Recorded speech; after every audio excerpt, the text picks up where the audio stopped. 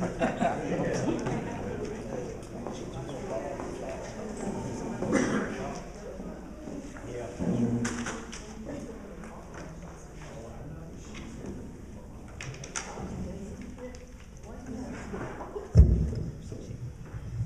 right.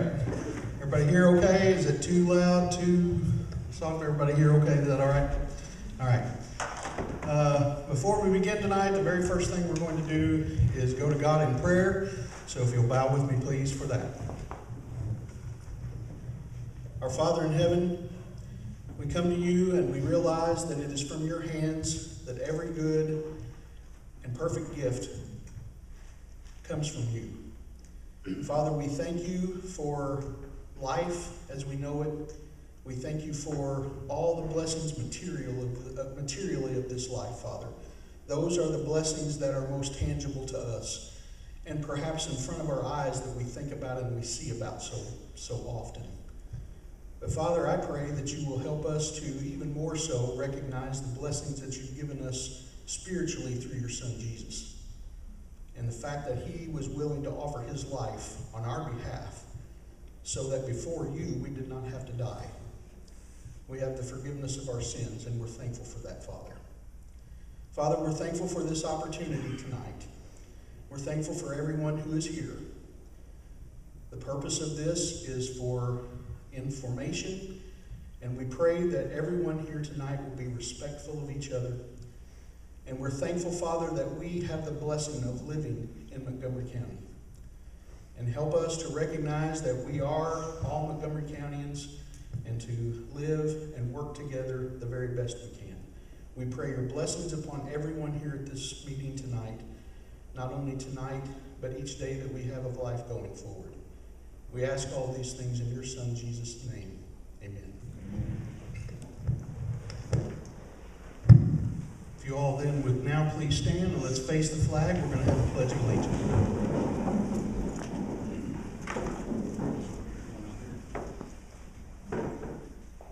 I pledge allegiance to the flag of the United States of America and to the republic for which it stands, one nation, under God, indivisible, with liberty and justice for all.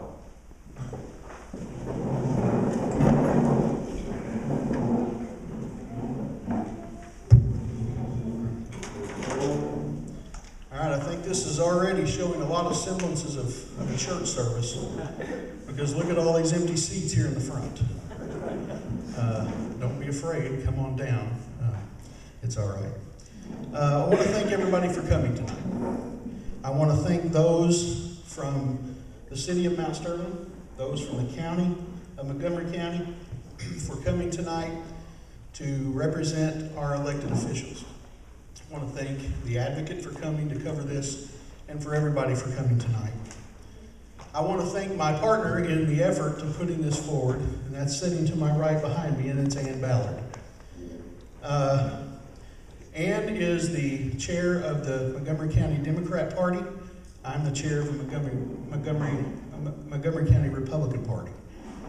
But I only say that to say that this is a joint sponsorship tonight. This is not a political rally, and it will not become a political rally. The purpose for tonight is open dialogue between the citizens of Montgomery County and our respected elected officials concerning a proposed tax increase of payroll and occupational tax in Montgomery County. We're all Montgomery Countians, and I just encourage all of us to make sure we act like it. Be respectful of each other tonight. We're here to share our thoughts because we have a representative government, and we all need to make sure that we continue to have such. What we're going to do tonight to start with is I'm going to offer the microphone to Ann to see if she has anything that she wants to add to this before we begin.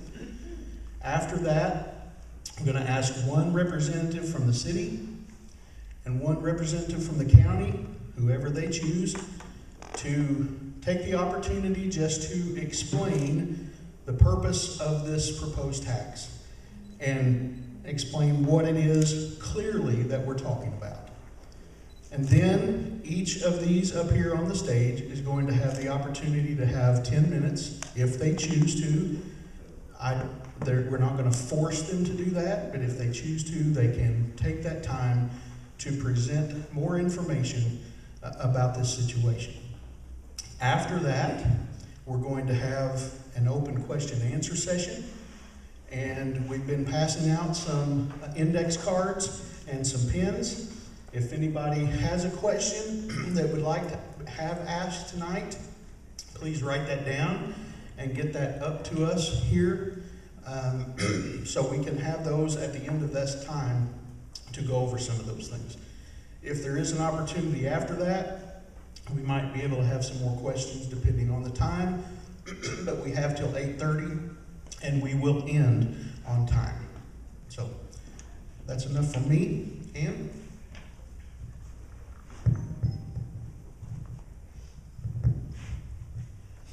Well, as Darrell told you, we're working together, and it's kind of, some of the people are kind of scratching their heads wanting to know, So he and I got together and we decided it could start here in Montgomery County. Both parties working together. We wanted to be, if there's anything in Frankfort or Washington that's coming that can be given out to a county, Darrell and I are going together and get it for our community. We're working for the community, not as a party. And like I say, I've loved Darrell a lot longer than he's been a chairman, and we've been friends for years, so it wasn't hard to work with him. So you all be sure and ask questions, and make sure that you get the answer you want when you leave here.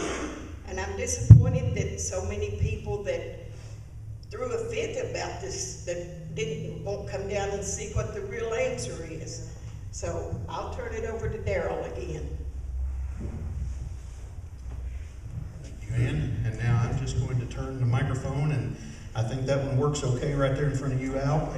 If you want to, whichever you want to do, and just take some time. You may have to turn it on. Is it on? Okay, great. Well, thank you, Darrell and Ann, Republican Party, Democratic Party, for hosting this event tonight and giving us the opportunity to come and speak to you. Mayor Al Batts, City of Mount Sterling. I don't have any prepared notes. I'm just going to start talking, okay? And before we begin, let me say there are 3 council members here. Do not take that there are 3 council members that are not here. They couldn't be here tonight because if they were here, then that'd be an open meeting, and we would have had to have advertised that. So the fact that they're not here doesn't mean that they're shirking any sort of responsibility to the public. It's just these 3 council members were the ones that chose to come tonight. The other 3 have made it clear that they're available anytime. You can go on the city website and get their contact information, and they're happy to have a conversation with you about their opinion or their view on this occupational tax increase that we are voting on next week. As mayor, I'm a non-voting member, so the council will decide if the city chooses to go along with the tax increase, but I will say that I fully support it. I support it because I think it's in the best interest of the city of Mount Sterling. Every decision I've ever made, I've only been mayor for 4 months now, but every decision I've ever made as mayor, every decision I've ever made as a council member is what's in the best interest of the city of Mount Sterling. And I'll explain those reasons why. Council, for years and years, city council has always had that opinion. We make decisions based on what we feel is in the best interest of this community. We're just here holding spots for a time period. City of Mount Sterling, we've got to look not just to the now, but to the future. Okay, what our kids and grandkids are going to inherit. I support this because I believe we've come to a time, and the county will speak to it. The county says that they have real needs that need to be addressed. Okay, not wants, but needs. The city and the county had an opportunity a few years back to sit down, and hindsight's always 20/20. We wish that they could have sat down and come out to an agreement that the occupational tax could have been addressed, and maybe it could have been raised incrementally instead of having the jump from 1% to 2%. I realize that's a huge jump. It's a huge jump. My employees are getting it. I get it. Okay, I'm putting it on good friends of mine in this community. It's been a trying time. But when I sit and look at it and know that the county says this is a need, then I have to look at this as mayor of Mount Sterling and say, if the county needs this, then I have to support it. What's in the best interest of this community. It's not my job to question how they're spending their money, what the jail is, what it's costing to run the jail, what they're spending on their road department. They make those decisions, not me. So I look at it from our perspective as a city. I want a strong county government. And the county government wants a strong city government. I want a strong Camargo. I want a strong Jeffersonville. I want these communities, we should be looking at things jointly. We should be looking at things with a shared vision. And I think we're doing so. There are many communities where the judge executive and the mayor do not get along. They don't get along because they're competing for a tax base. They're competing for occupational tax, property taxes. We've not had that here because we've had a great document, an interlocal agreement since the mid-'80s, which says that the occupational tax, which is collected at 1%, is split between the city and the county. The county taking 60%, the city drawing 40%. If you wonder where those numbers came from, it's real simple. At the time they drew up the document, that is about what the county was bringing in, $600,000, and the city was collecting about $400,000. So that's where those numbers come from. So the document was drawn then to share that occupational tax that comes in. Now that's been good for the city of Mount Sterling. That's been good for this community because that means we have a city that doesn't have to go out and look to annex properties in order to increase a tax base. So that's why the city of Mount Sterling, you don't really see the city growing that much. We grow when we put in a new subdivision or maybe a new commercial center goes in. And the thought process usually is, are you getting city water or not? That's generally how we decide whether we're going to annex that property or not. But that's happening on the front end. In a lot of communities around the state, your cities are trying to gobble up real estate. And it's because they're competing with the county. Okay? We have not had that happening here. We've had a good agreement between the two of us. So now fast forward to where we're at now. The county has said they have some needs that need to be addressed, and they're going to have to address the occupational tax. As I said before, as mayor, then I have to say, having an interlocal agreement, then we need to go along with you. I told you I'm not voting on this, but I support it. But we need to go along with the county because I want a strong county, number one. Number two, the city doesn't want to go it alone. I can tell you, if we were to say, as a council, that we're voting no, we're against this, we're not doing it. Well, now that agreement is broke. Counties, are y'all still going to vote 2%? That's the plan.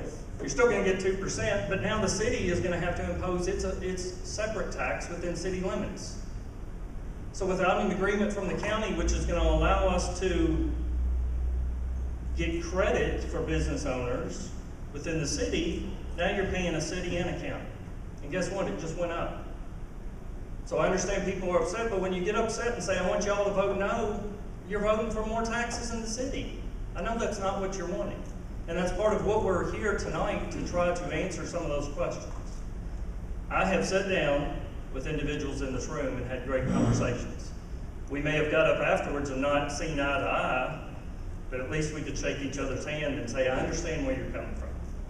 So tonight, I just ask, did you understand where I'm coming from as mayor and why I'm supporting this? Because I believe it's in the best interest of the city that we do not break that interlocal agreement with the county.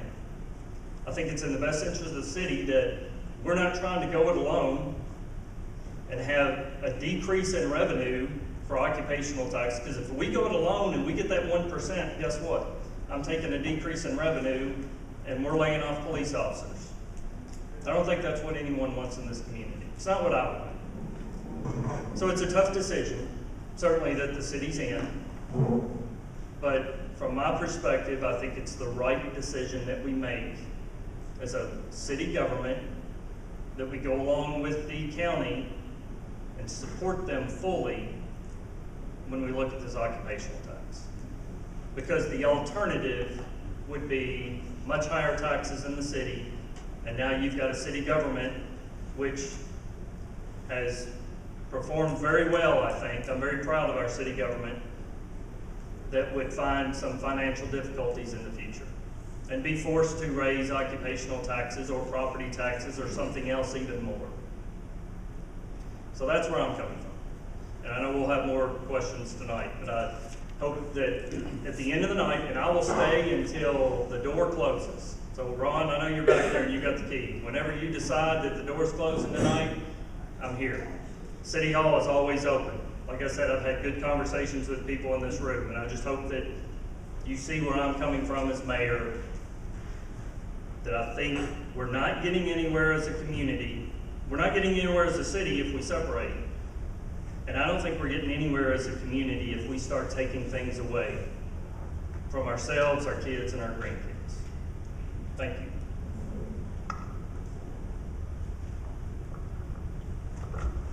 I'll try not to be as long as Al was. Well, I'll echo a lot of the same words that he mentioned in regards to the need.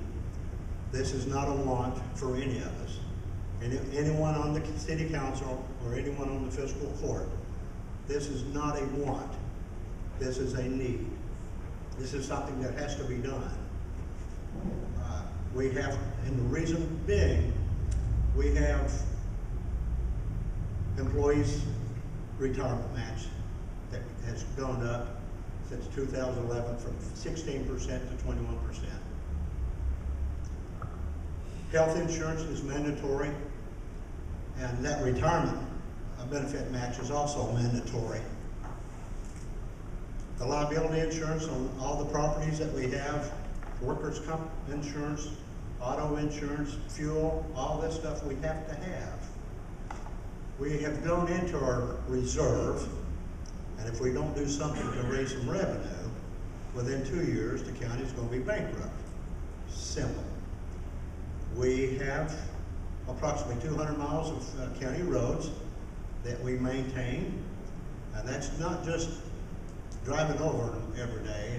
We mow them 4 times a year. We run that route 4 times a year. We clean the ditches. We are cleaning culverts, replacing culverts. We are replacing bridges to repave 1 mile of county road is approximately $90,000 a mile. So our roads, right now, our roads are on a 25-year plan, rotation plan. That's not good. We're out every day patching potholes, repaving roads, moving debris off of roads, trees. We have the jail. We have a jail which houses roughly 200 inmates. The medical care for the jail has increased dramatically, and we have to have medical care at the jail. The food service at the jail, they prepare 700 meals a day. 200 inmates, 220 inmates, we feed them 3 times a day. That's roughly 700 meals a day at the jail. They have to do the laundry for 220 inmates or 210 inmates. They have to do those things every day. I have cut the road department from 18 employees when I came in 2011. I have 12 now. That include the road supervisor. We've lost a lot of revenue. We've had 4 industries to leave in the last 2 years. That's been Regal Beloit, Lexington Metals, Pentair, Black Mountain Door. We provide dead animal removals for the farmers. like I say, we lost revenue in a road fund, Kentucky Rural Roads. We've lost funds in that. We have emergency management director. We have to have these guys, solid waste coordinator. We support the sheriff's department, pay his deputies roughly $450,000 to $500,000 a year, and do the retirement match. We have a coroner that we support, pay his salary, building inspector. Then we have loans. We have roughly $2 million loans, one at the health department and one at the jail. The health department, we're losing roughly $70,000 a year from them because they're downsizing. They cannot afford to pay our rent, or the rent they have right now. They're losing some employees, they're laying off, or they're transferring to other jobs. We've lost rural secondary road money, like I say, the coal severance tax. So it's a need that we have to raise this occupational tax. None of us want it, but it's a need, something we have to have. Thank you. Daryl, we just,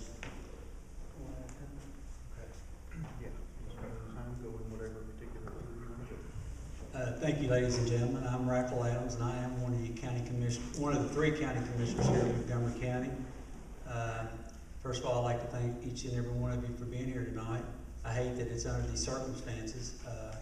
I promise you, each elected official up here right now does not want to be here. We hate to even oppose this tax, but I can tell you that it's imperative that we do this, or the county is going to be in a tough shape here in a couple of years. As Wally stated, it's not a want, but it's a need, and it's definitely something. In order to keep the doors open and keep our different offices, the jail and whatnot, open, we have to pass this. What's amazing about this tax, and am I correct, it was passed in the 1970s, that's 40 years. Guys, people say I've changed in 40 years. I don't think so, but that's what people are saying. So, you know, it's somebody down there 40 years ago came up with this ideal. And I'm going to tell you, it was a great ideal. Mount Starr, Montgomery County wouldn't be where they're at now if we didn't have this tax. And it's like anything else, it runs its course. And we're at that point that if we don't act now, down the road, we're going to be wishing that we had.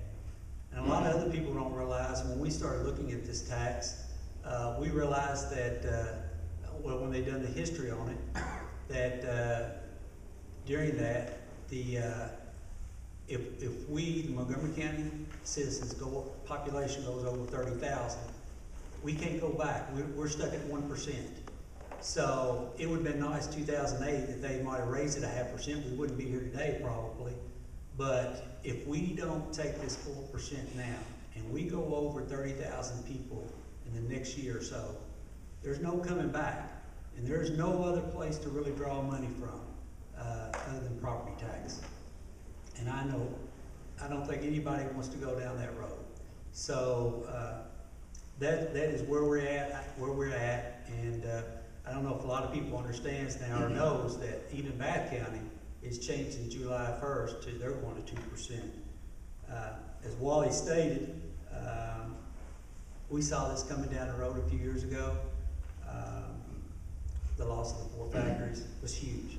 $250,000 tax revenue, payroll tax. The rise in the pension goes up every year. We're at the mercy of the state on a lot of this stuff. The health benefits, materials, every day. I just watched the TV a while ago before I came. Walmart's raising their prices today because of the tariffs.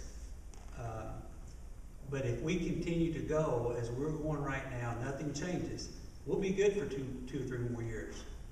And if we pass this tax, we will be good for probably another 20 to 22 years. But the thing about city government, county government, it's the unknowns. It changes day to day. We don't know what kind of catastrophic incident we're going to have. We repaired 2 roads this year spent a lot of money. So there is a lot of unknowns in the county government and the city government. So you just can't come down to a direct figure and stay with that, because things change on a daily basis. Our jail, I can't commend Eric enough. It's a daily battle.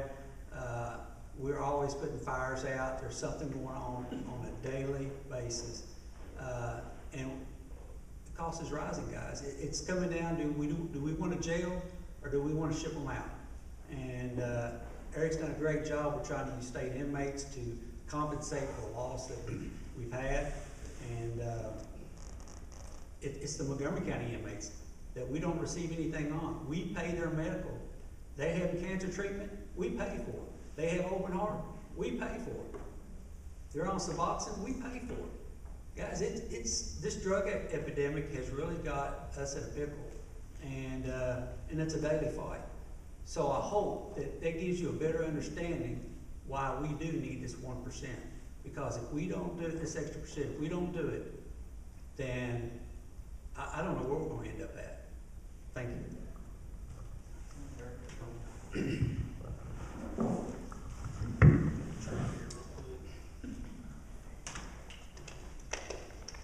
Yeah, I'm Eric Jones. I'm your Montgomery County jailer, and then I'm pretty much,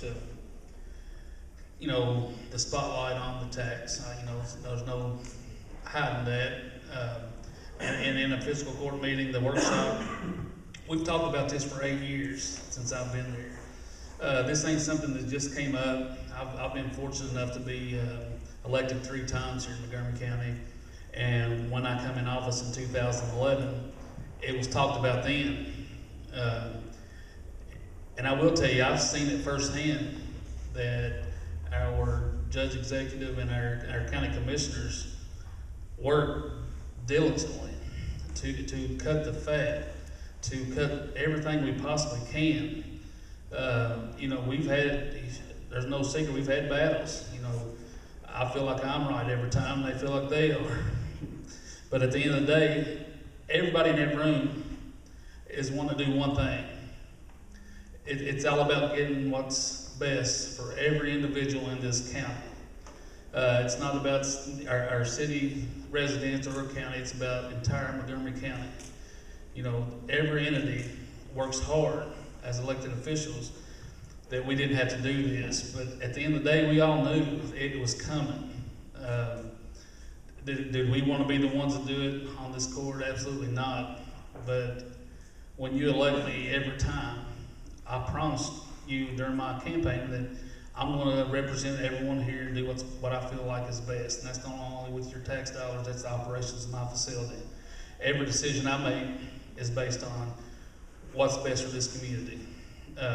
Many nights,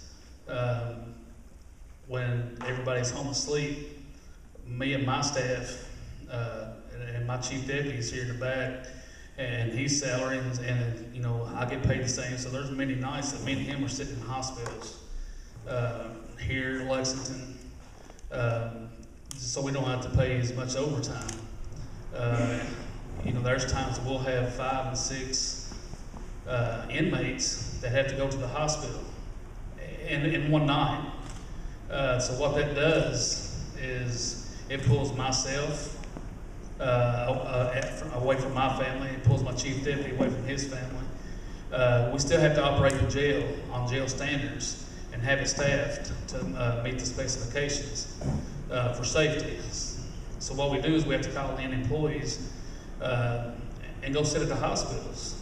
We work hard with the judges and stuff. If it's something we can get them out, we try to get them released, so they're the ones having to pay the bills. But at the end of the day, in the last 2 years, our medical costs are astronomical, and this is something that is required. In the last 2 years, we had an inmate that had to have daily dialysis, and if any of y'all know, those costs are just unreal. We've had 3 inmates that had weekly chemo treatments. We've had 2 inmates that had heart surgeries. Like Raka was saying, the drug epidemic. I'm shocked and I've been there 9 years, but the amount of female inmates, when I worked there as a deputy back in '95, we didn't have more than 10 female inmates. Today, I've got over 50, and I've had up to 90. And the medical cost on detoxing the fetus of a pregnant female that is detoxing off drugs, we're not equipped to do that. I've got, a great medical staff, but we're not equipped to detox fetuses at a county jail. We had to send those straight to UK, which we set on.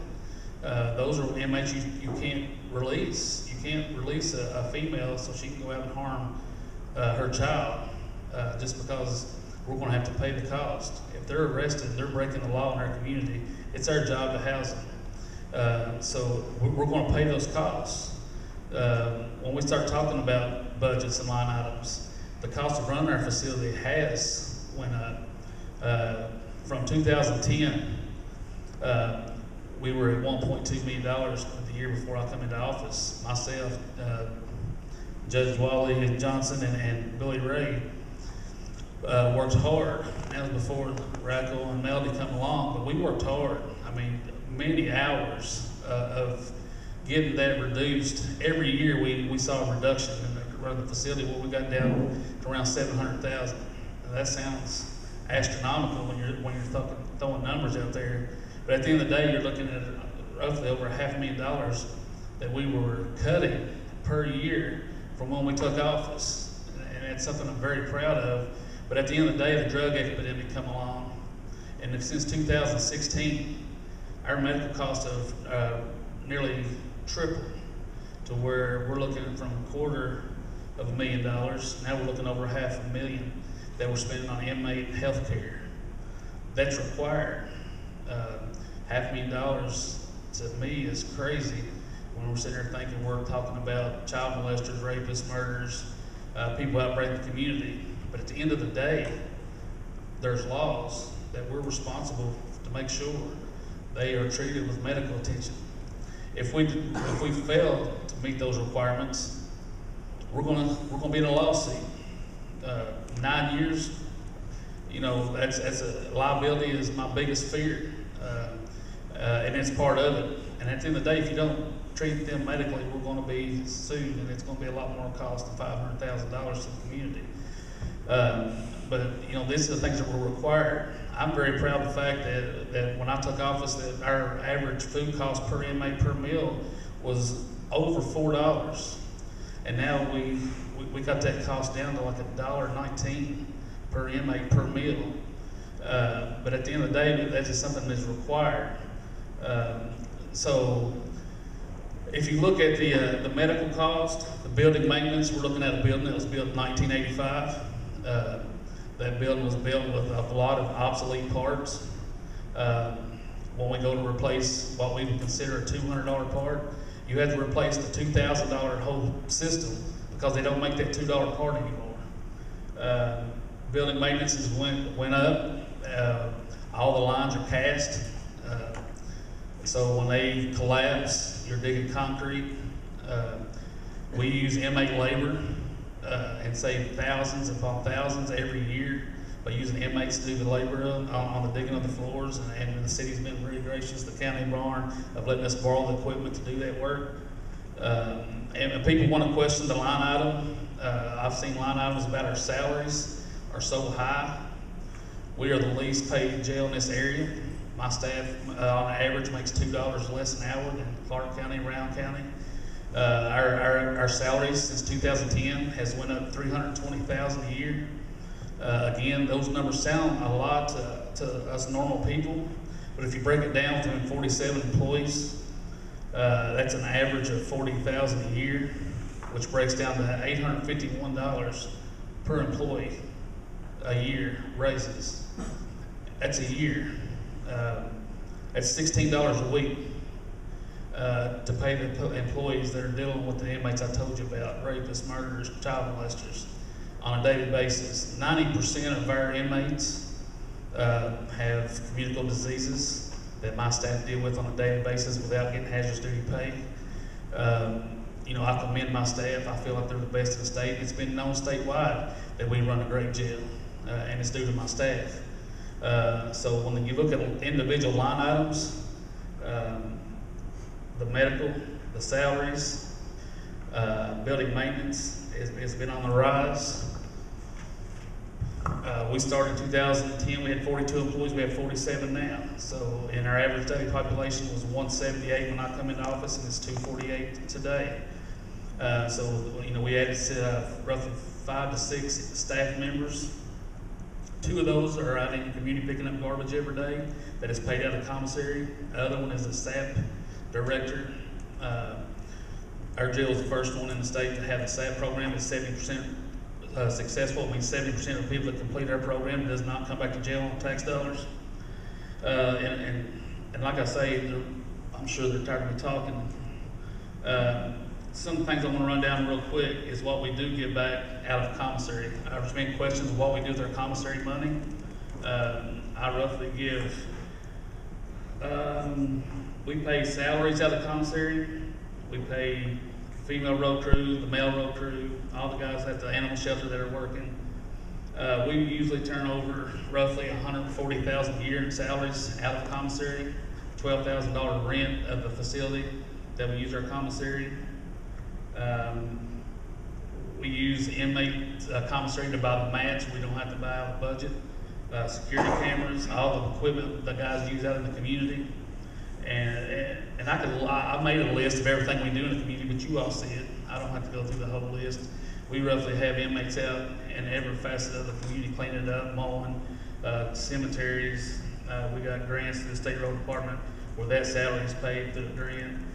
At the end of the day, this is money that has never been turned over to the fiscal court. Roughly $250,000 we give back every year in salaries and money that the county's saving to have people do these jobs.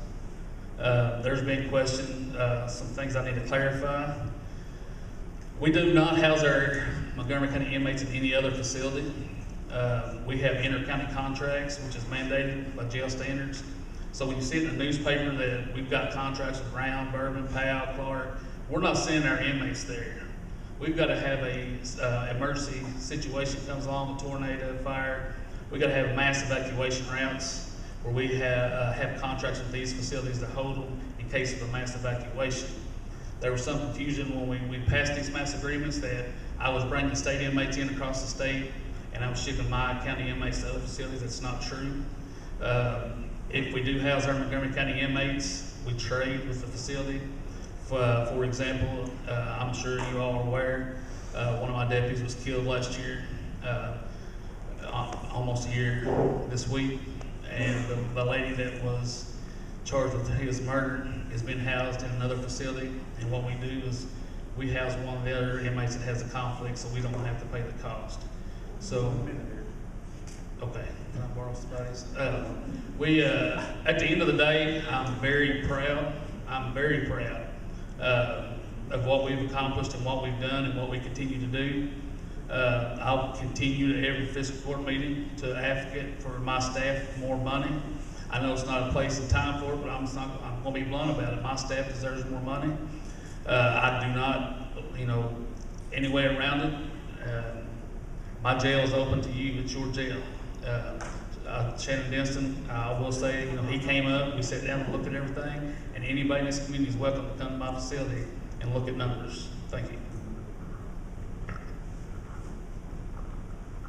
Okay, before I pass it down, I just wanted to, because I was about to hit my 10-minute limit, I just wanted to add a few more things. As mayor, I'll tell you, City of Mount Sterling's in good shape.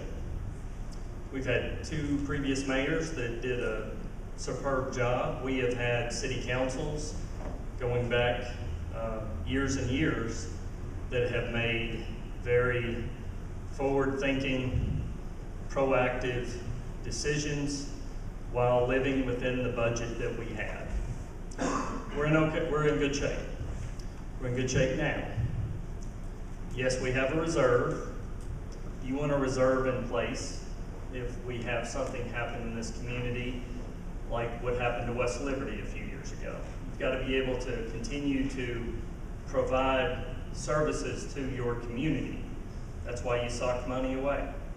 That's why we have a rainy day fund for the what if, that if something comes up, we've got money set aside. The biggest thing we have that set aside for is the pensions.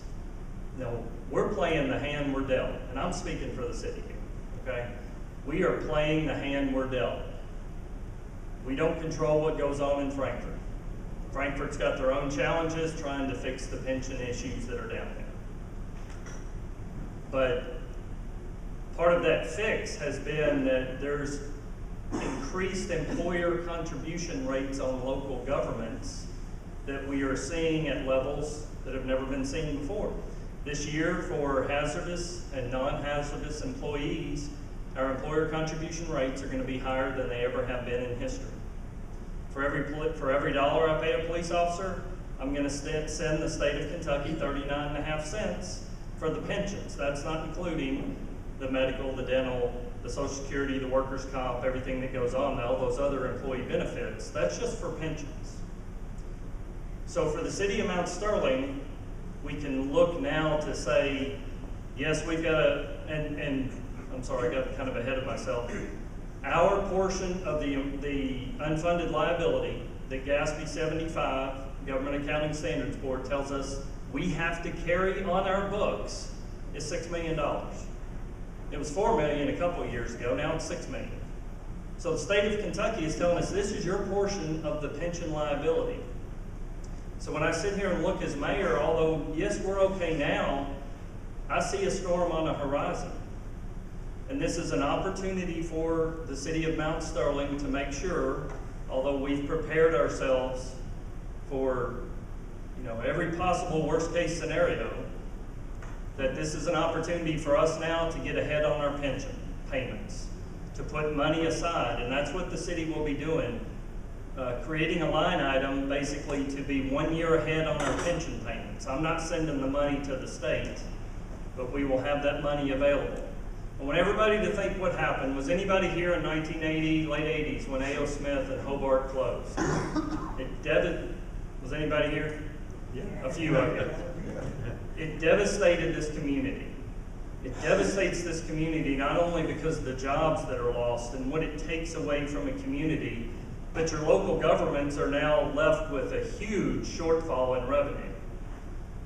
So if that worst case scenario happens, and we certainly hope that never happens, but this would also give us the opportunity, it would give us the availability of time to be able to make those serious decisions that if one of our larger companies leaves, that we do have those pension payments socked away, and it's given us about a year's heads up so we can start making those tough decisions we're going to have to make for our employees. So, and then also I would remind everybody, although the restaurant tax, the 2% that is collected from restaurants in the city of Mount Sterling goes to our tourism and our parks and rec, which also funds portions of, it's not a huge funding, but the airport gets some of that money, the Historical Society, Gateway Regional Arts, tourism, and then the rest goes to Parks and Rec. That's what's making the payments on our parks, because we still owe on Easy Walker Park, and the pool, the new pool that we're going to have in this community. But the city of Mount Sterling holds that liability. So if something were to ever happen to that restaurant tax, because that could be challenged in court and gone in a heartbeat, then the city is sitting here with the responsibility of making those payments. So as I sit here as mayor telling you, although we're fine right now, this really puts us in a good position to be able to prepare for worst case scenarios, to be ahead on our pension obligations to the state. Every employee that's down here that's a police officer, every employee at Public Works, paid in everything they were asked to pay. The city of Mount Sterling has paid in everything we've been asked to pay for years. And now we're being told to pay in more. So it is unfortunate that we have come to this time.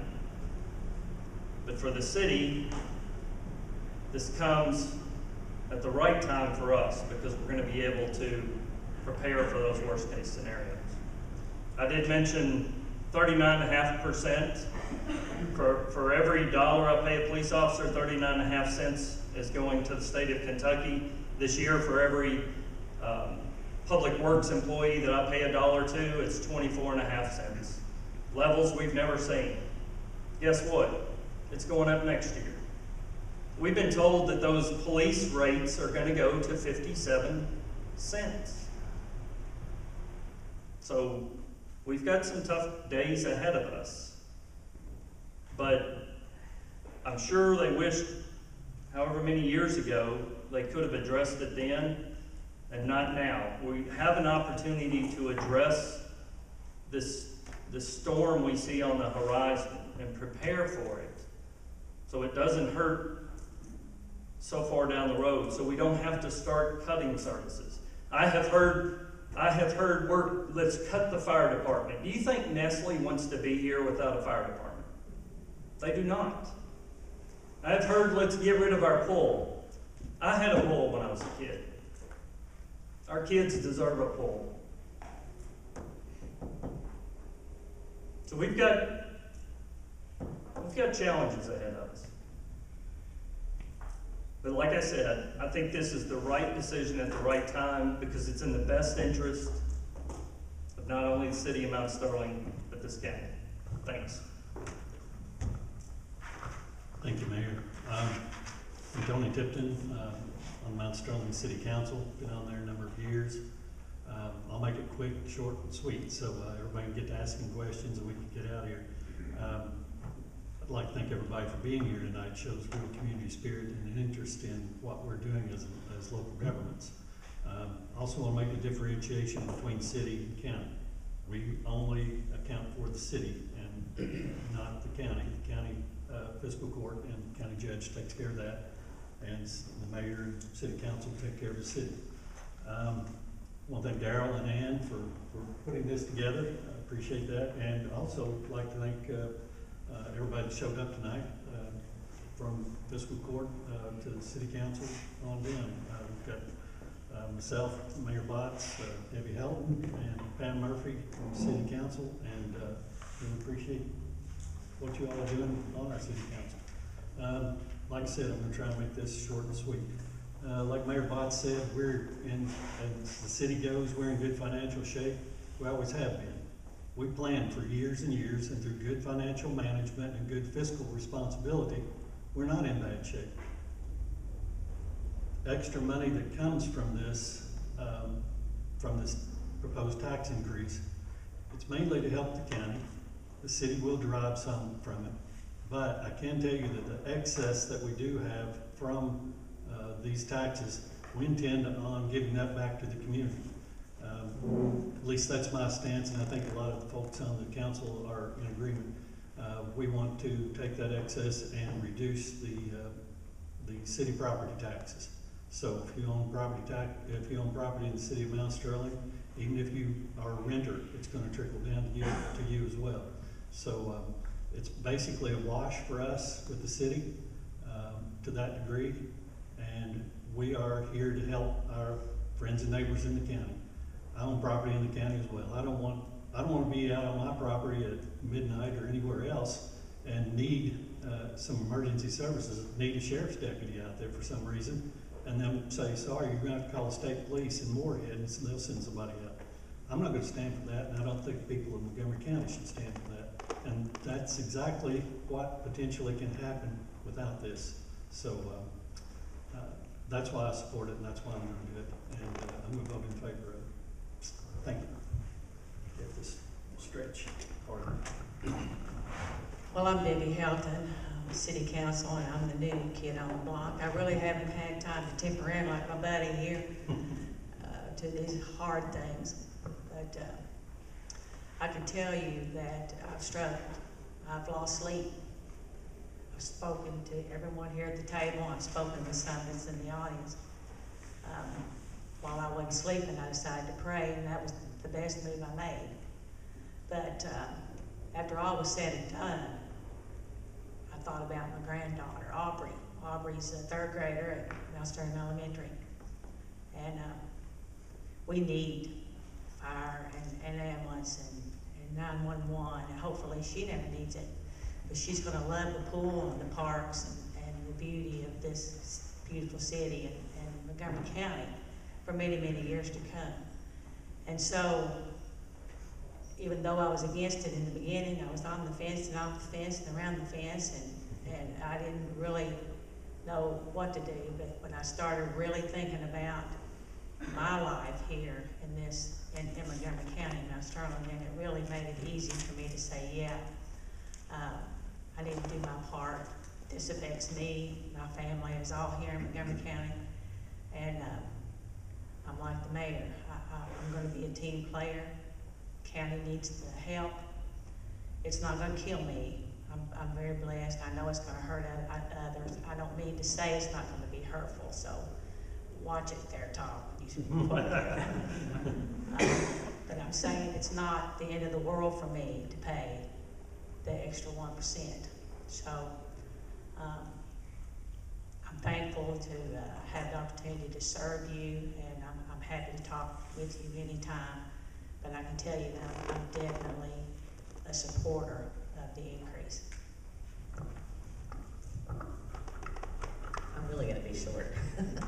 I'm Pam Murphy, and I'm on City Council, and I am in favor of the tax, and it's basically just a numbers game. I think, in 1987, when we had 1%, and we've been living on that 1%, cutting back, making do, but we've lost the industries, we're losing revenue, and we all know it takes more to live now than it did in 1987. So I think in order to not keep band-aiding the problems and to make progress, we need to vote on it. We need to accept the 2%.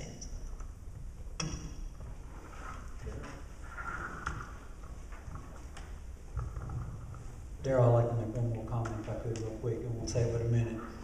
I'd just like to reiterate what Mayor Boss said earlier. We also follow under the guidelines, and I don't think the judge mentioned that it meets a quorum through KRS. We're not allowed to have so many people here too.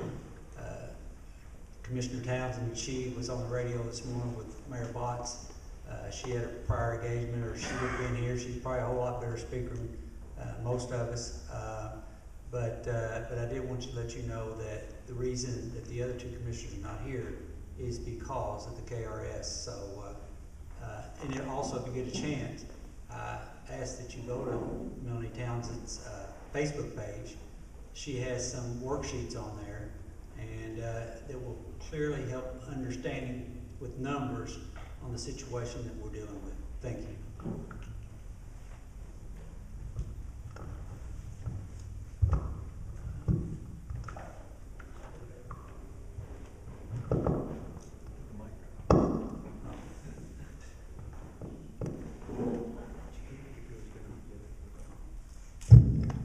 To turn this on while that one was on too. We've all had the horrible experience of that feedback, and this is a borrowed system, and myself and 2 or 3 kind of plugged it in right here tonight for the first time, and wow, it's working. All right, we've got 3 cards here with some questions on it. I don't know if anybody else has any more that they filled out that they want to present as well, but perhaps this has already been answered, but I'm going to read it off the card. This is addressed to the city. If the city is financially sound, why raise taxes?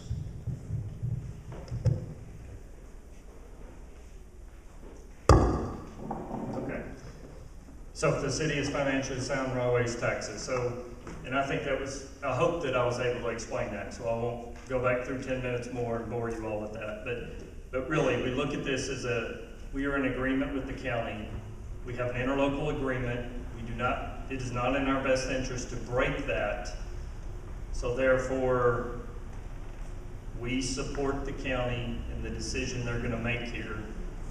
And we're also gonna vote for that. That will help us maintain that interlocal agreement to where we share the revenue that comes in at a 60-40 split. The alternative, if we do not vote for it, you're asking for the city to now impose their own tax on top of the 2% that the county would have. Now the county, like I said, may be able to You'd have to work out some legal agreement that if you paid the city, you got credit toward the county, and that's certainly something that's doable. But that's what initially you'd be doing, is asking for an increase in taxes for those that reside within the city limits. And then the second thing I would add, and just reiterate, the city, if we were to go it alone, would have a loss in revenue. The majority of the jobs reside out in the county. So if I only had the ability to draw revenue from the city of Mount Sterling, let's go back to the first things I was talking about, then we start looking to annex property because we need a bigger tax base. And that's a horrible road to go down. You see cities in this state that are in trouble because they went out and tried to annex property. Annexing property brings in revenue, absolutely. But guess what? You gotta fix those streets, you got police coverage, and for the city of Mount Sterling, you have to pay the fire bill. Property owners in Mount Sterling get the benefit that the city has a fire contract. We pay that fire contract for those property owners. So the more we annex, the bigger that bill is going to be to the fire department. So that causes us as a city to we need to make good decisions if we're going to look to annex property, because it's going to end up driving up our costs in the end. So that's not the answer. So I probably went on longer than I should have, but the bottom line is, why are we going along with it? Because it's in the best interest of the city that we continue the agreement that we've had with the county and that we share that revenue.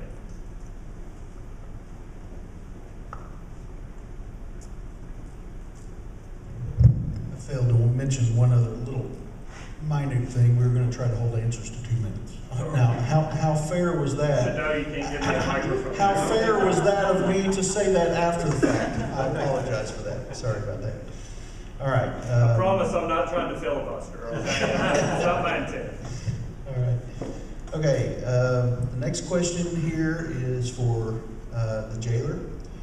It says, the jailer, according to State Auditor Harmon, was cited for doing business with his partner, quote, food service, end quote, budget increased $100,000 to $300,000. Is doing business with his partner the reason?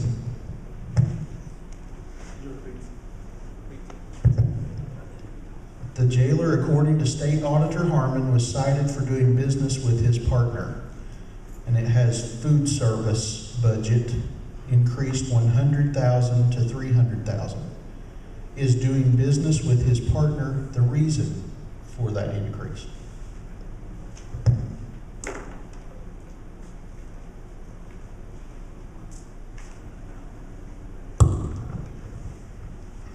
I can answer that. Like I said before, our food costs have went from over $4 per tray per inmate to $1.19. In 8 years, our food costs, I don't have the budget in front of me, but I do say that our food budget has only went up 8 cents per tray over 8 years. 8 cents per tray in 8 years I've been here. And that's from 2011 to current. I'm not a partner with my food service provider. I do have an interest in a commissary business that my daughter runs for me in Frankfort, Kentucky. As far as the food service, I do not own any the food service business, period. And it's, like I said, it's open records. Our food costs have went up 8 cents from 2011 to 2019.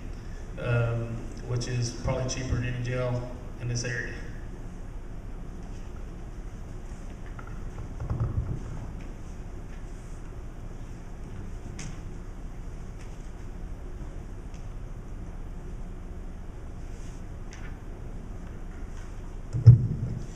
All right. I have some multiple questions. I'm going to try to just go through on the fly here.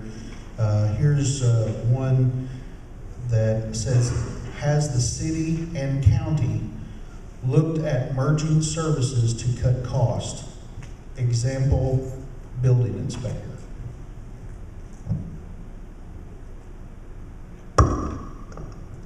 Yes, so good question. And that's part of a much larger discussion that we could certainly all get in a room and have down the road. You know, I say all the time, we're conducting government the way we did in the 50s and 60s, right? It may not be the best model. We may be able to look down the road to get to a point where we could merge our government. That's a complicated process, but certainly something that I think is worth a serious discussion. Because if the models that are around the state, if we start seeing municipalities, cities, counties starting to fail, then obviously you got to look to do something different, right? So I think that's a good observation and something to look forward down the road. As far as sharing services, absolutely. Actually, I tried, and we just couldn't work it out with the county, but I really wanted to share a building inspector because that made sense to me coming in as mayor, that if we could share those costs, it would save us both a bunch of money.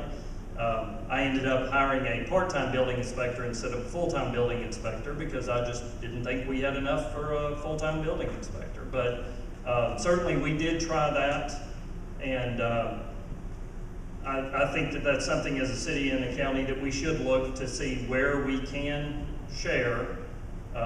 We do it with our police a lot, and our police will back up the sheriff's department, and they'll come back us up when things get tough, no matter what the jurisdiction is. We have an agreement for that. So we are trying to be mutually supportive. There's times, you know, we have helped the county with some mowing, and they've in turn helped with mowing some city areas. So we do that on a very limited level, but certainly I can assure everybody if we can find something that makes sense that we could share, then I think it's something that we should seriously discuss. Sorry. I'm not like Al, I'm not gonna take all your time, but I'm gonna give a quick response. There is something you failed to mention in that we do share dispatch. Dispatch, good example. Yeah. It's a 50-50 deal. It's a win-win for the community.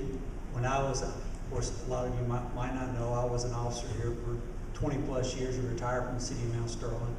At one point in time, I was over dispatched. The city had the whole kit and caboodle, so to speak. And then it came to the point where we merged all these radio systems together and developed a 911 board. It has been the best thing. That way nobody feels like they're getting more service than the other, and it's a 50-50 match and a win-win for the community. Try leaving that on. Is it on? Yeah, it's on. All right, everybody prepared? All right.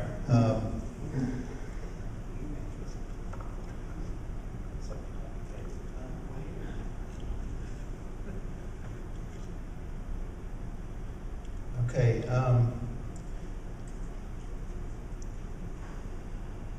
There's a lot of questions on this card. I'm going to take the one that's listed number 1 first, and if we have time to come back to it, I will. Why take the easy way and increase taxes instead of working to allow more development and commerce? And along with that, I've seen a couple of other questions that are very similar to that. This one says, you all have mentioned the loss of industry. So why have you just sat back and done nothing to get new industry, and then now have decided to raise taxes on the few remaining industries and their workers, rather than work to get more factories and employees?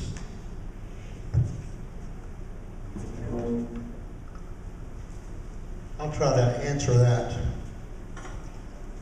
We have lost the 4 industries that I mentioned. Right now, we have several industries in Mount Sterling that's looking to hire people every day. We have a drug problem. That's the biggest reason we cannot get another industry in here, because we have so many jobs available that are in this industrial park right now. There's so many people that goes out there, they work 2 days, they leave because they failed the drug test or they can't pass the drug test. So that's not, you can't blame the county government for that. You can't blame me for that.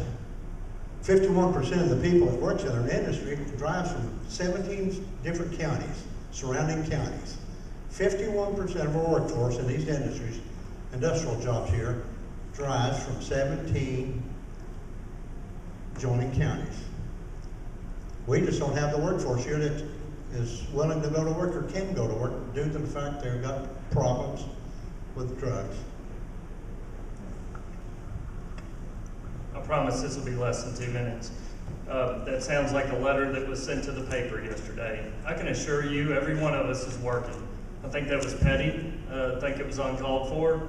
I'm up at the crack of dawn and I'm here till the evening hours working for this city. So I want to make that clear. I know these men and women that are up here are committed also. And we're doing one of my favorite quotes, do the best you can with what you got, where you're at. That's what we're doing right now. And I know there's a lot of ideas, and hey, that's okay. Bring me a good idea. I'm all for it. But I need to hear it, okay? I don't need a letter to the paper putting me and Wally down. I need you in my office. I need you having a conversation. Give me an idea. If you think we can be doing something better, come let me know. I have said since day one, since I took office, this is the best job I ever had. I love being mayor of the city of Mount Sterling. My door is open. I'm out. I'm trying to talk to business owners. Tell me what's going on. Tell me how I can improve things in Mount Sterling. I want to hear the good, bad, and the ugly. But you got to give me a chance. You got to let me hear those things. You got to have the conversations with me. So I ask you to do that, and I assure you, we are working and doing everything we can to improve this community. Yeah, we've constantly been after that, bringing in industry and jobs. One of the things that I've just recently read, as a matter of fact, it was just today, and it came out this month, an analysis of the fastest growing populations in the state of Kentucky by county. There's 120 counties in the state of Kentucky. In the top 20% is Montgomery County. We are number 12 on the list, which means we're in the top 10%. And you know why we are growing so fast? Because we have so much industry and so much jobs, and we have so more jobs than people can fill. And that's why we have better than almost 58% of the folks that are going to be paying part of this payroll tax from outside of Montgomery County, because we are a central hub for industry. Our industry is strong. Yeah, we've had some losses, but we've made up for them. We're a whole lot better than we were years ago in the 80s when Hobart ran out. So look up your statistics. We're number 12 on the growth chart. Montgomery County is for the state of Kentucky, and that was based on 2018 information. And I'm sure that when we did the census, we're probably going to be well over 30,000. Sorry, Darryl. Okay.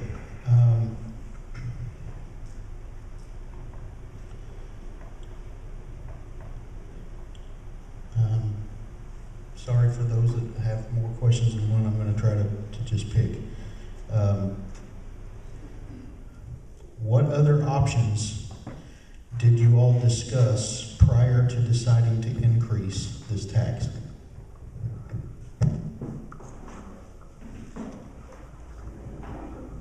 Well, we discussed this. You know, we don't have a whole lot of options on the county side.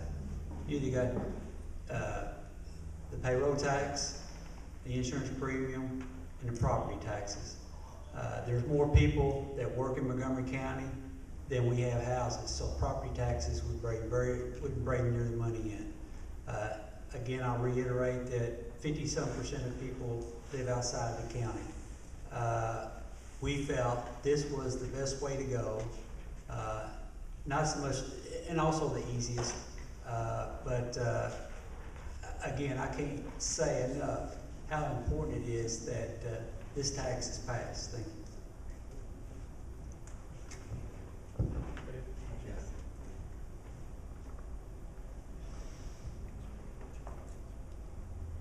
Okay, there's a couple questions. Sorry, a couple questions that kind of are very similar here. is this situation that's been described here tonight going to be avoided in the future? And this other question kind of goes along with that. Do you plan to implement any of these ideas? This was kind of follows this last question that you just answered, to try to prevent future increases. So primarily, what are you trying to do, or what is the situation? How can this situation best be avoided in the future? Well, I'd like to say that this is definitely not a cure-all. Money only lasts so long. We was fortunate on the first percent that was passed, that it lasted, I'm sorry about that, lasted 40 years. We hope that we can make this last 40 years. Hopefully, as Tony said a little while ago, we are supposed to be one of the fastest growing communities in Kentucky. So hopefully, in the near future, we can get rid of our Build Ready site, have a factory in here, and growth that we will be flooded with tax revenue. So that's where we're at.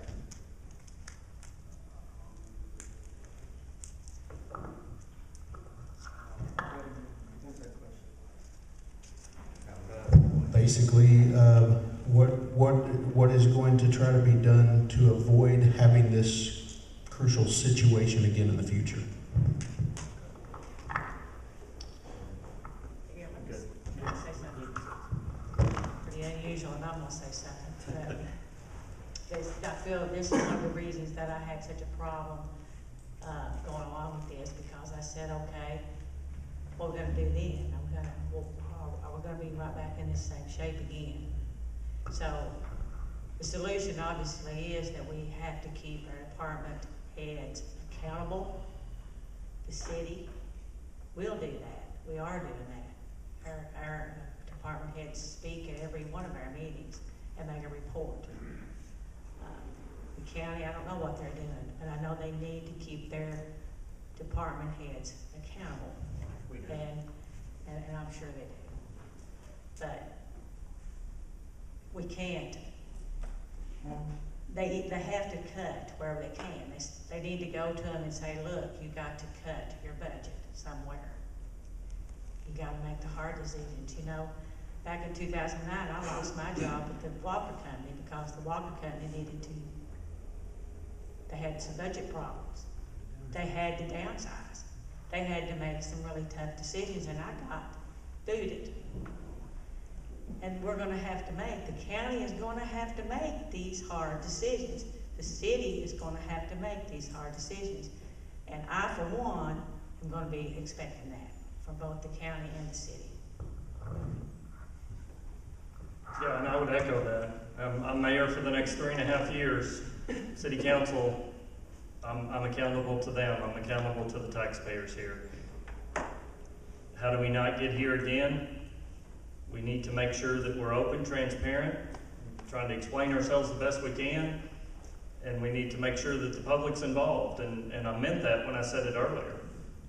I need input, I need good ideas, all right?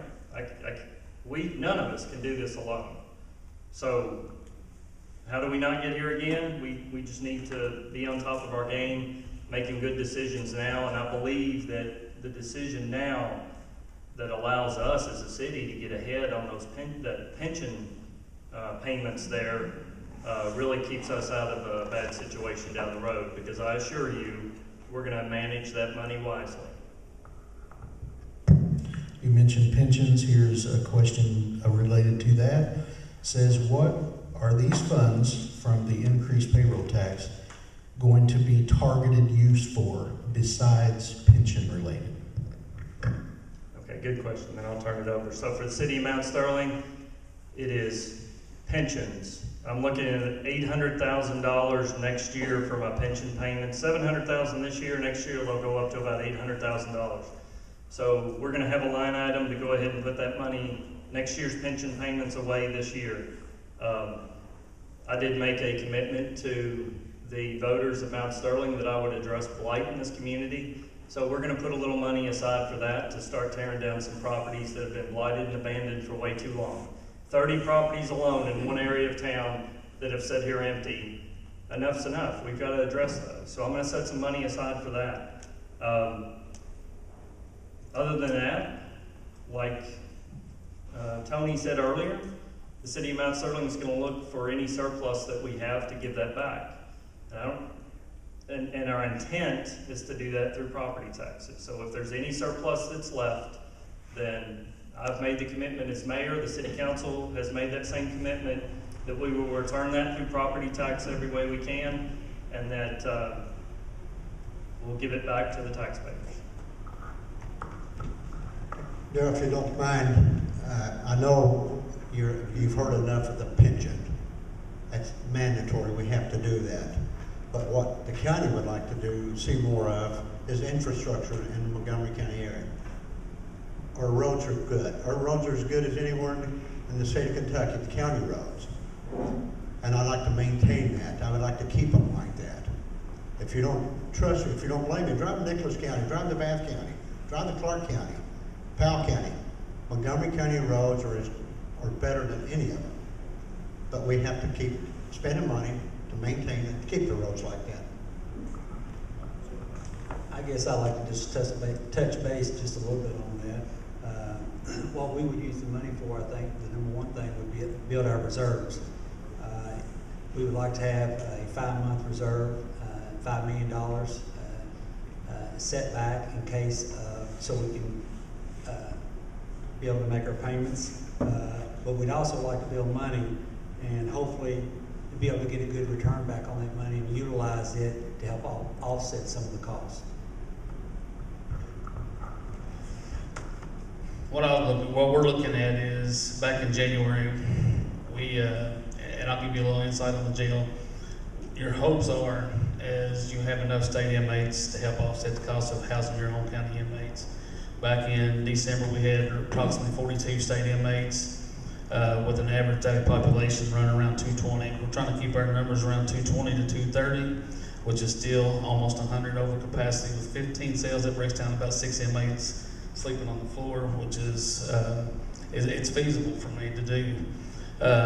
So what we have done as of today, I think the daily population was 218 inmates with 101 state inmates, so that's going to over double our state inmate income per month. And we've continued to work with the district courts, county attorney's office, and district judges, where we're utilizing on misdemeanors for the first time since I've been jailer. We're utilizing community service workers instead of incarcerating them at a cost to the taxpayers on average of $31 to $35 a day. Their sentences now have been diverted to community service hours, which we're using to pick up garbage, work at the jail, work at the Parks and Rec, and work in our inmate garden. So it's working on both ends of keeping our county inmate level down, keeping our state inmate population up, and cutting our cost of running the jail.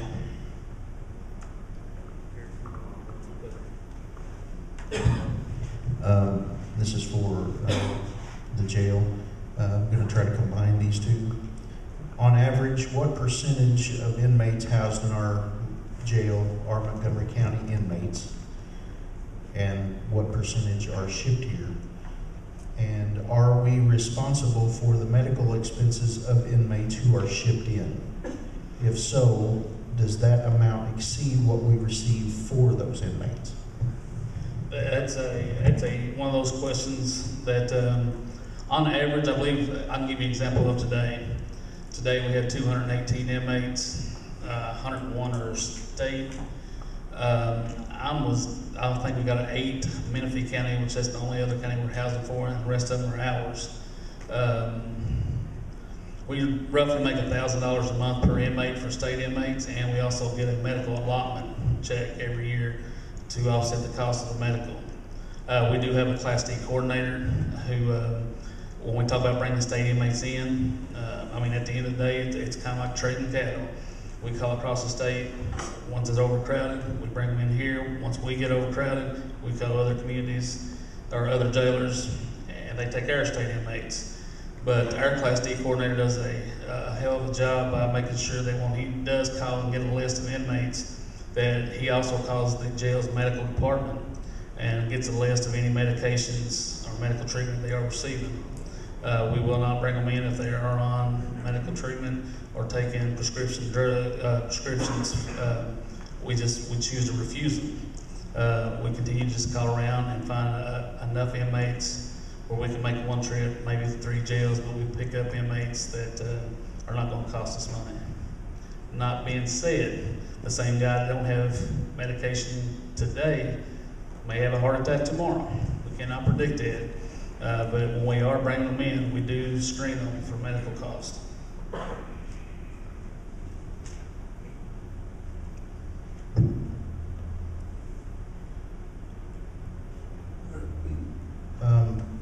Here's another question, and I guess this is to both city and county.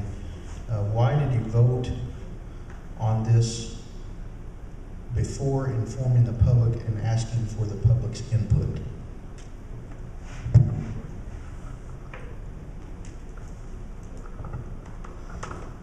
When we started discussing this, like I say, we had discussed having to raise revenue.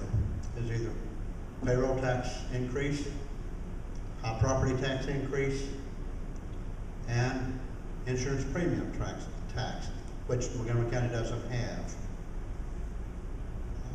We did not inform the public of this.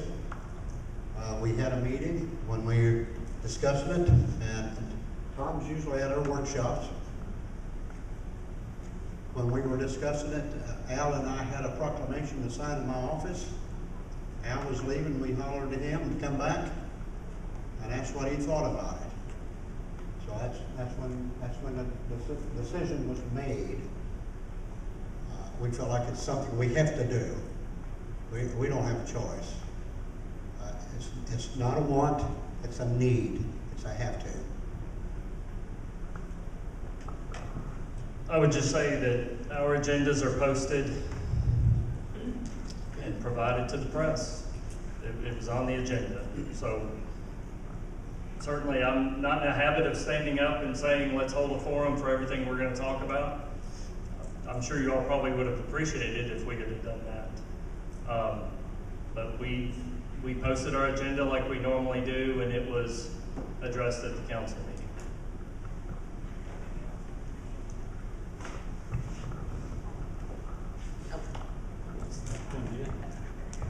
And the only thing I would say to that is that's the reason for the first and second reading. The first reading brings it out, and the second reading, so you've got time in that month to investigate or talk or ask questions.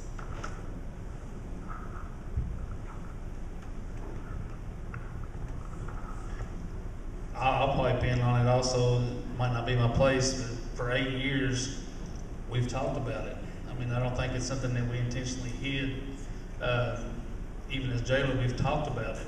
Our workshops are open to the public. Daytime's not convenient, but look again tonight. We had it at 6:30 tonight. People requested night, and to be honest, I thought we'd have a bigger crowd tonight. It's nothing we just shocked us and surprised us on. As far as I'm concerned, I think we've talked about it for many years, and it's finally got to the part where we have to. I'd just like to say that we recognize this problem even more in the last 3 years after losing the factory. So even though we didn't talk on it, regularly, we did discuss it every once in a while, and it laid in the back of our minds, and hoping that things would get better and we wouldn't even have to do this. But it hasn't. We're here, and we have to make that decision.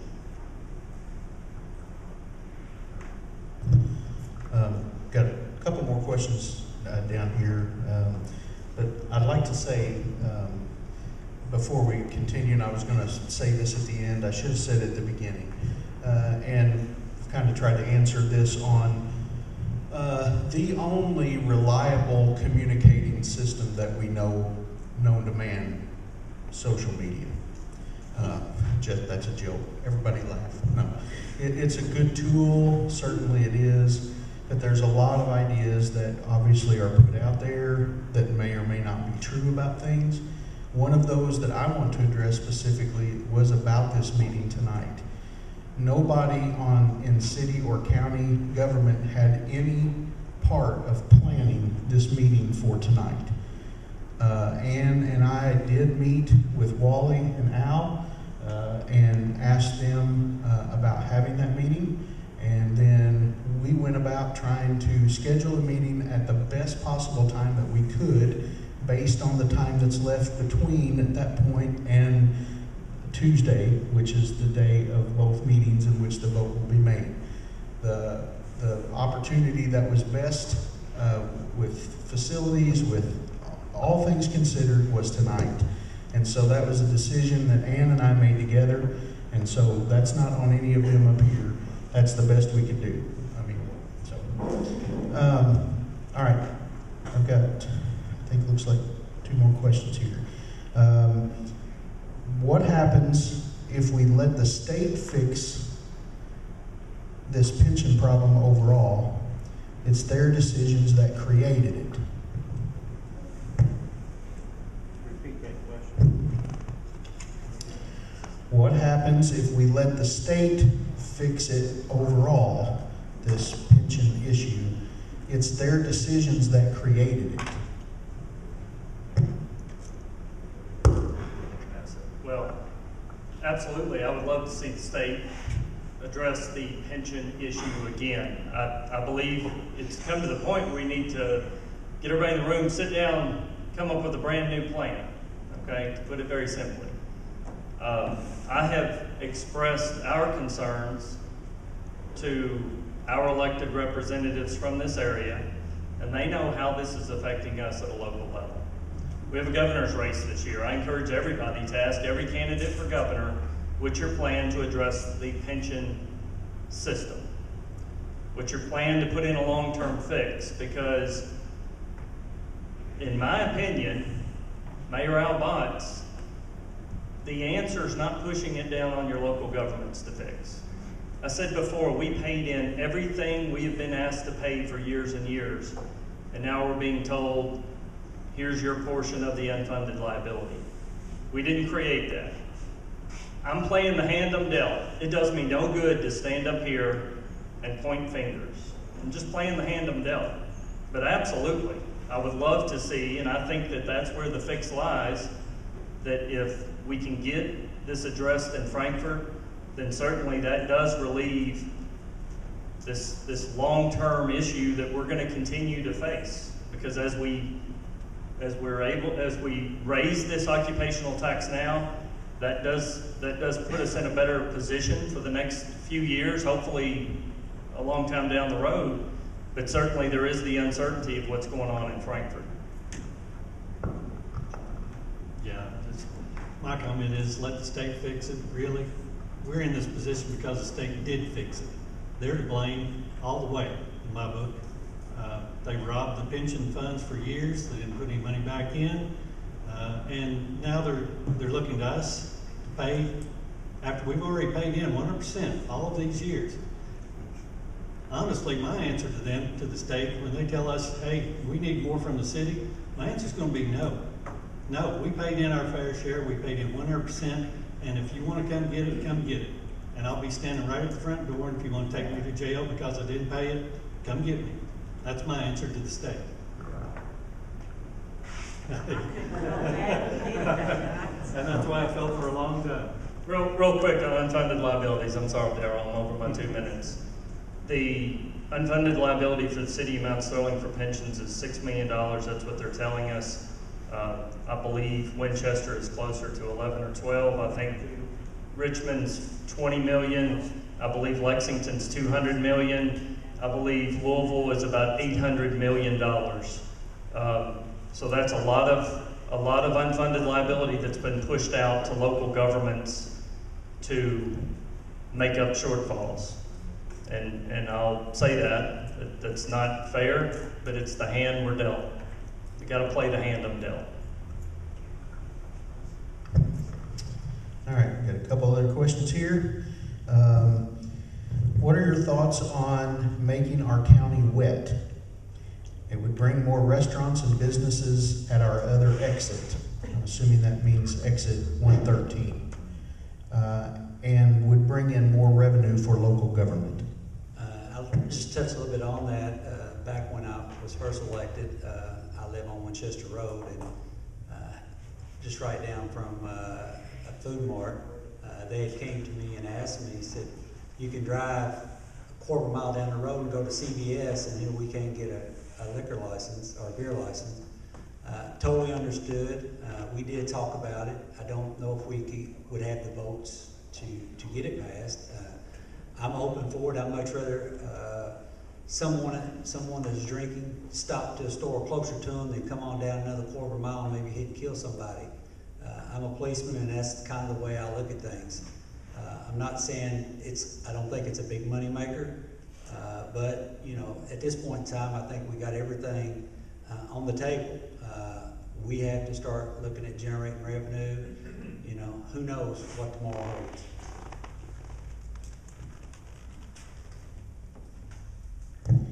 Okay, the last question I have here, I think, I'll check back through real quick. This is to you, Eric. Why have the jail, and this is obviously it's going to be repeat in some of these questions, why did the jail expenses increase? What effect does Bath County inmates have on the jail's budget? Darryl, could you repeat the first part of the question? I got the second part about Bath County. Why did the jail expenses increase? As far as the second part is what cost, we don't house Bath County inmates anymore at all. As far as the first part,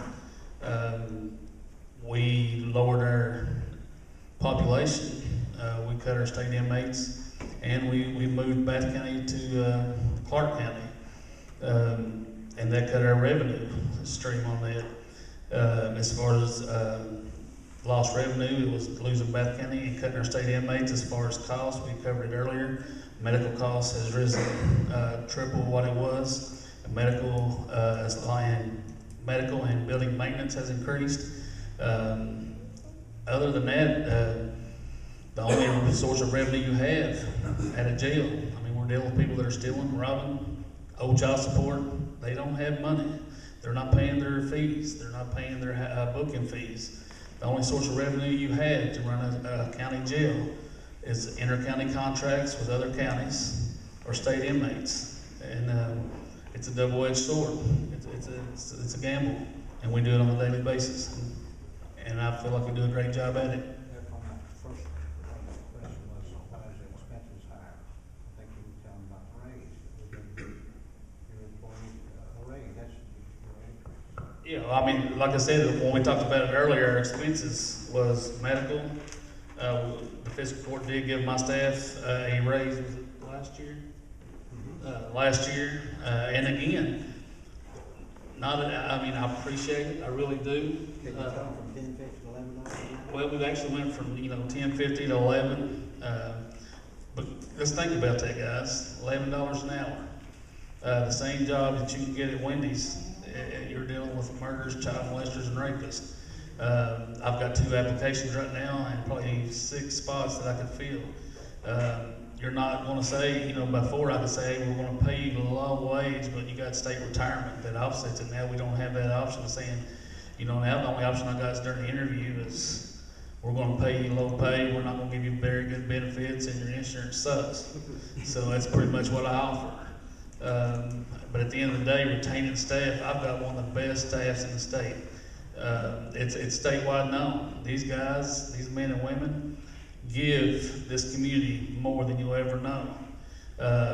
We've had situations where we got a CERT team. People question, why do you need it? Come up at 2 in the morning when you got 25 inmates in the cell. They have covered the cameras, covered the doors, covered themselves in feces and throwing urine at you.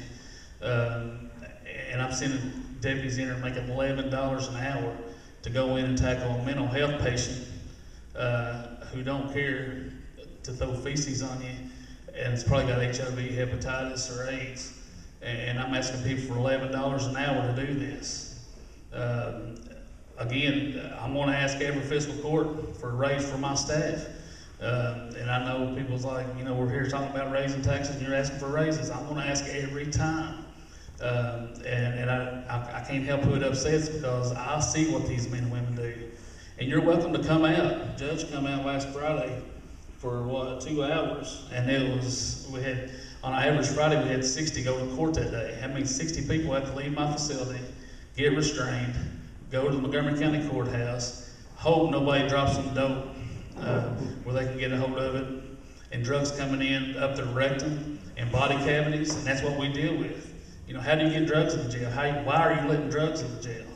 It's because these people get creative, and my guys are doing the best of jobs, and we're paying them $11 an hour. And I can sit here and talk all night about my staff. You're great. I love you. I appreciate you. I'm gonna keep fighting for your raises. I don't try to make it a habit of lying, but I just did. I have 2 questions left, not one, sorry. Why do we give $25,000 a year to the airport? Why not cut that? The airport is very vital to Montgomery County. It's vital to the industry in Mount Sterling, Montgomery County. There's planes land out here every day of people that's flying in, going to the industrial park, going to the factories, going to the industries that they've got here. It's vital. Montgomery County Airport, that's vital. 5th or 6th largest in the state of Kentucky as far as traffic. It's 80 plus flights a day. I mean, it's a lot of traffic out there. I would say, and it's a good question, I would just say, I wish I had more to invest in the airport. I think it's the future of this community. You've got an aluminum industry that's going up in Greenup County, I believe. What better place to have someone come in here like Boeing and use our airfield to be able to make a product, make an aircraft, whatever it is. Our airport right now can't support that, it's too small. But certainly, I wish we had more to invest in that, to extend that runway, because I think it would open up our community for the aircraft industry. I cut the airport $10,000. It was $35,000. We're down to $25 now, but I have made a major cut there, and that was major to them. Okay, final question. What additional services can we expect to see should the tax increase pass? Example, better roads, improve infrastructure, expand jail, etc. I think that question was answered earlier. Is it better infrastructure, better roads?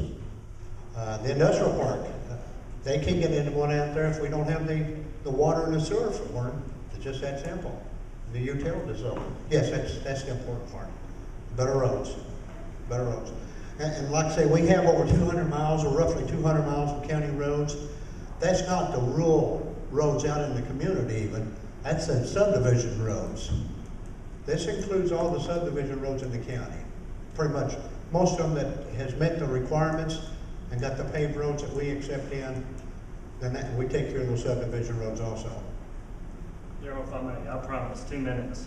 I think it's important that we continue to invest in our infrastructure. I've got 90 miles of paved streets in the city of Mount Sterling.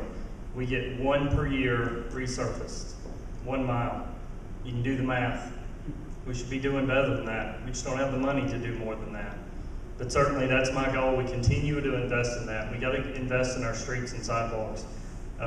We applied for a grant to put sidewalks out in front of the area on North Maysville Road. We just recently did that.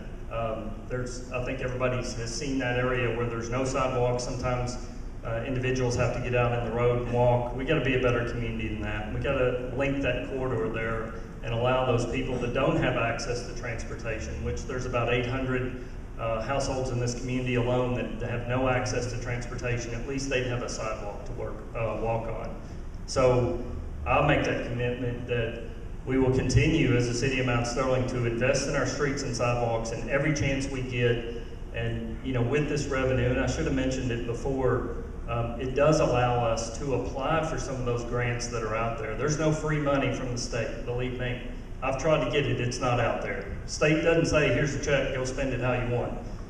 They want a commitment from the local community. So to get those sidewalks out there, we've got to have a 20% match on most of these in order to get the 80% that comes in.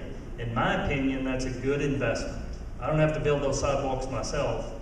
I can have the state come in and help do that, and we provide our local match. So, you know, having the additional occupational tax does give us a little more flexibility to apply for some grants that may have been out of our scope or reach before because we just didn't have, you know, we weren't financially capable.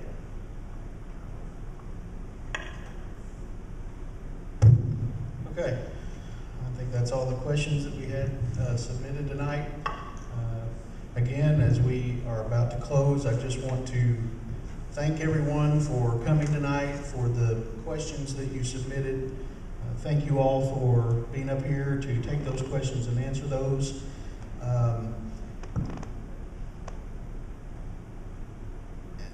Ann and I are trying to look at ways that we can work together in other ways to involve the community more, to be more involved with political aspects of life that help make our county better. And trying to do that in ways that are not just partisan politics. I don't like you, so I'm not going to try to work with you type thing.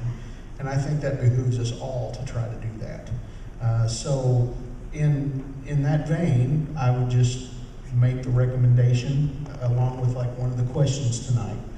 If there is an issue that perhaps might be on the horizon in the future, of one of perhaps of a great deal of public interest, as most in government are, I feel confident that we would be more than happy to work together to co-sponsor another event like this for the purpose of information, education, that kind of thing. So, for what it's worth on that. So, Ann, you get the final word tonight. Does the lady always get the final word? You know. I just want to say thank you to all of you that came tonight. And we've got a super government board. Anytime you need a question answered, these guys, their doors are open to you. And I was just going to reiterate, our workforce is not good here in the city, per se. I have a friend that is an HR manager out the road. She has to send 15 people to get one person that can pass a drug test. The majority of them are working at fast food because they don't require a drug test. So you can see why Eric's having a good time too. So, but with that being said, thank you all. And like I say, if you have any questions, go see Wally.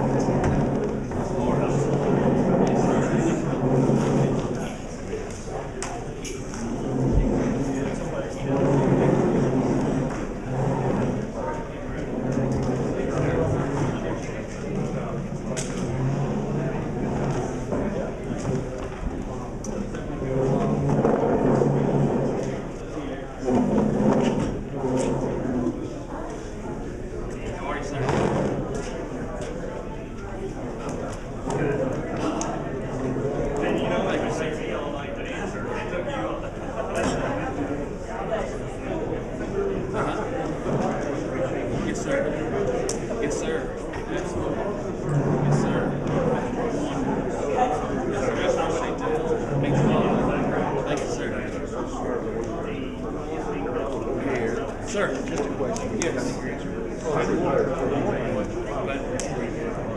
Correct.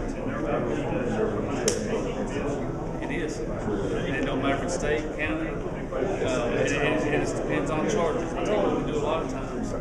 Say we get somebody on a misdemeanor child support and they're going to go out. We work with the judges and the county attorney to get them out, give them a court date, and so the manager's taking care of it. They can go the rest of the time. But I'll tell you what we're looking into. The ones that I said was having people treatments, dialysis, and heart treatments. We're in there for assault first, two murders, rape. They're in for a long time. And to be honest with you, everything they can get while they're incarcerated, they're going to get. You know, they jail standards. mandates what we have to, and they know it.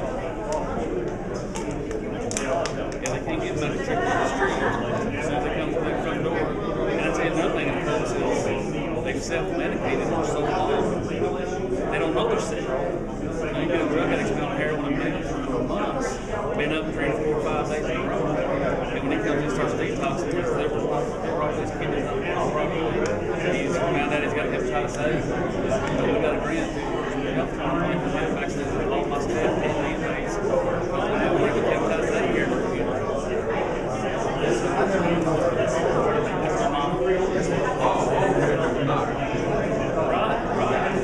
Right. The general public don't think. But we're always there. My doors are open. Anybody come in and ask me questions. Look at our papers. And my audits are they're open. And the one question I wish I could have clarified about food increase. We got to remember about 40 inmates in 2011, 300. So it's per meal. So we're feeding 140 inmates, now we're feeding 300, going from 450 meals to 900. There's our increase. Because our cost of living at 8 cents for 2011. Right. Absolutely. Yes, sir. Thank you. Yes, sir. Appreciate you. Yeah, thanks, bud. Yeah, do my best. Getting back to gelling it. You didn't Hey, think Mama. I'd be here, did you? No, sure didn't. Well, I was talking to Christy out front, and I said, well, we're gonna go in and take your... Where'd she go? She said she's going home.